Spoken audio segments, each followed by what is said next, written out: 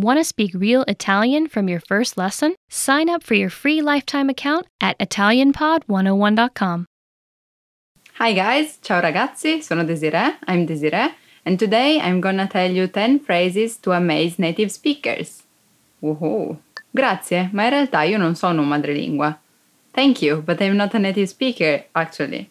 So it probably means that someone complimented you on your Italian, like, wow, il tuo italiano è perfetto. Wow, your Italian is perfect. Yeah, thank you, but I'm not a native speaker. Sì, grazie, ma non sono un madrelingua. If people tell you something and you answer in this way, means you have a high level, like high proficiency level of Italian. Good job. Ho capito completamente tutto quello che hai detto. I completely understood everything you said. Actually, maybe it's better to say ho capito tutto quello che hai detto. I understood everything you say. Because if you add completamente, completely, it's kind of too much. So, yeah, ho capito tutto quello che hai detto. They would be amazed. Like, wow, you're great. But then people will expect that you know everything, like really everything, and maybe use also different words. I would stay with the stay humble. Like, yeah, I got the sense of that. Sì, ho capito il senso di quello che hai detto. So you can always surprise people and not make them expect that you know everything. But that's my personal thing. Ho studiato italiano per 10 anni. I've been learning Italian for 10 years. Well, that's amazing when I think that you did that for so long. 10 years is really long. But it's not really something to be proud of if you're still not able to talk a lot. So yeah, be careful with this phrase because you can amaze people because they would like admire you for how much efforts you put in your study. But yeah, if you have a high level or you feel confident in Italian or whatever language you're learning, you can say, hey, ho studiato l'italiano or some other languages per 10 anni. And that's amazing. But yeah, just be careful. Not to make the other person expect that you know everything. And then you don't. That it's completely understandable. But yeah, people would be amazed because you had such a long patience, basically. You were patient and studied so long.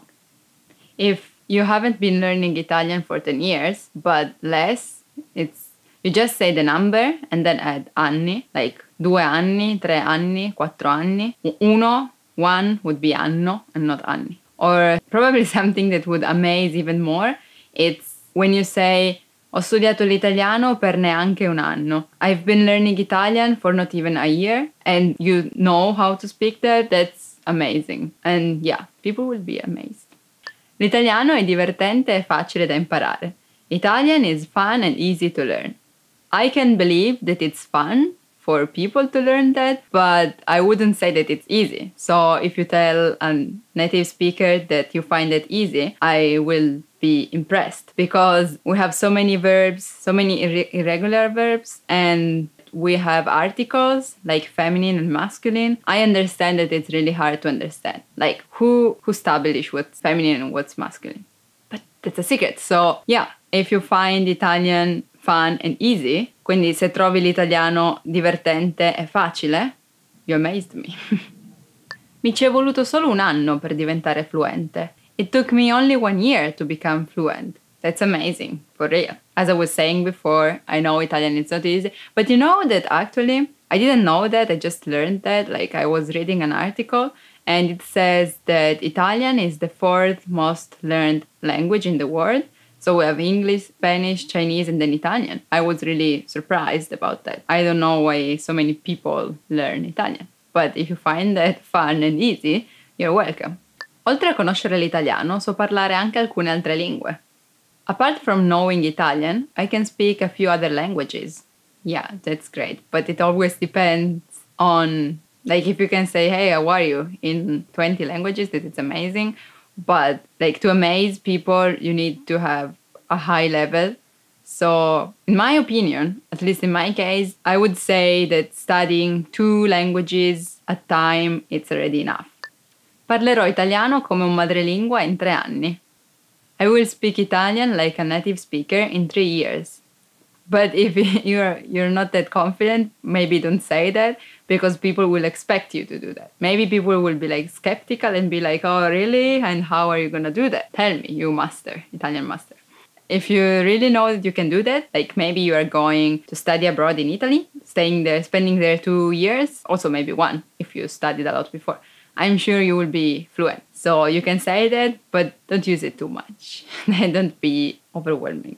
If you want to say something not so strong, maybe you can say vorrei parlare italiano come un madrelingua in 3 anni. I would like to speak Italian like a native speaker in 3 years. And that's more acceptable. People will like it more. So I suggest you vorrei instead of I will, instead of parlerò. Parlerò is I will speak. Vorrei, I would like to. So yeah, anyway, keep it up. Posso guardare film italiani senza sottotitoli. I can watch Italian movies without subtitles. That's amazing for real. How many times did I say amazing in this video? Anyway, well, actually, maybe it can be helpful to do that because you pay more attention on what they do and you're not like, oh, it's okay, anyway, I can read the subtitle. No, you need to focus on what they say. And especially for Italian movies, Italian movies made by Italian actors. Maybe that's also a good way to learn Italian because they use a lot of gestures and you can learn like how to say, I'm hungry. You do these on your stomach and it means I'm hungry, yeah. Or these, can we go? Yeah, so if you watch Italian movies, it's a good way to learn fun things actually and to learn Italian idiomatic expressions maybe. So yeah. That's a good phrase to amaze people, but also a good thing to do to learn, actually, Italian. Posso memorizzare circa 50 nuove parole italiane al giorno. I can memorize around 50 new Italian words a day. That's a lot, like 50. Whoa. No, I would never be able to. But if you can, do that. And yeah, tell that to people, but that means that like in 1 week, you will have 350 new words. Yeah, if you don't manage to memorize so many words in a day, maybe you can change the number and say, for example, posso memorizzare circa 10 nuove parole italiane al giorno. I can memorize around 10 new Italian words a day. And that's cool too. I mean, as long as you can keep it every day, it's great. I would say it's not about how many words you learn, but how many times you do that. Like if you really manage to do that every day, you're basically done. You will manage to be fluent in no time. Keep it down, and then if you can make more, that's even great. Better, but still be humble if you manage to.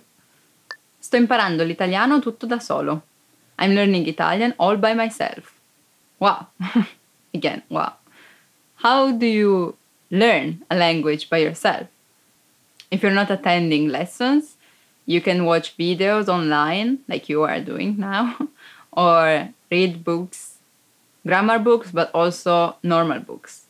And watch movies, listen to songs, try to speak it with person, like real people, maybe native speaker would be better, that will correct you, or even if they will not, because they're not teachers, but just people you want to talk to, like friends, at least you can see if they really understand what you want to say. And that's a good way to check the improvement you have done. That was it for the 10 phrases to amaze native speakers.